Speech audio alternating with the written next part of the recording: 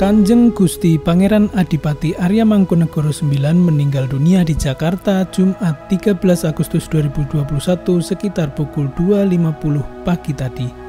Di dalam Jakarta, ya hampir sebulan. Ya memang beliau wirawiri. Jakarta sebulan, di sini 2 bulan, atau sebaliknya tergantung moodnya beliau. Informasi yang dihimpun Solopos TV, jenazah rencananya diantar ke Solo melalui jalur darat.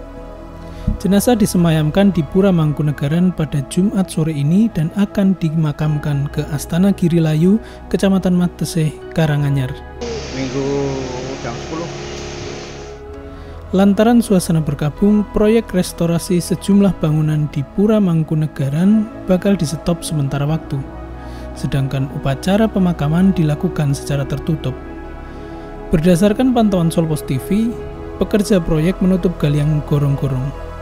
Petugas Badan Penanggulangan Bencana Daerah membersihkan jalan Arya Puro Mangkunegaran dengan armada tangki.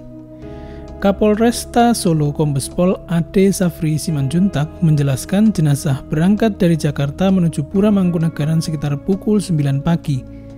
Dia memperkirakan jenazah sampai Pura Mangkunegaran sekitar pukul 3 sore. Menurut dia, masyarakat yang hendak melayat tidak perlu datang ke Pura Mangkunegaran.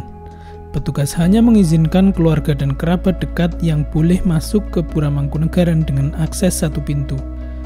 Pelaksana tugas pengageng Kabupaten Mandro Puro Mangkunegaran Supriyanto Waluyo menjelaskan upacara adat Jawa berlangsung di depan pendopo dengan berobosan yang dilakukan oleh keluarga. Jenazah dimakamkan di sebelah timur makam Mangkunegoro 8. Menurut dia, masyarakat memberikan penghormatan di rumah masing-masing saja karena situasi pandemi COVID-19. Proses upacara pemakaman disiarkan langsung oleh sejumlah media massa. Demikian dilaporkan wartawan Solopos, Wahyu Prakoso.